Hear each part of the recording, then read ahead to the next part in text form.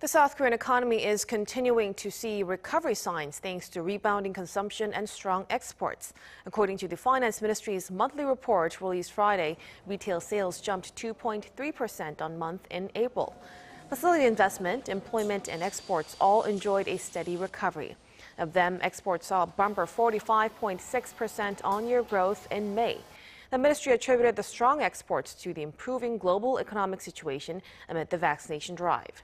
However, the report noted uncertainties remain high, particularly in regards to inflation.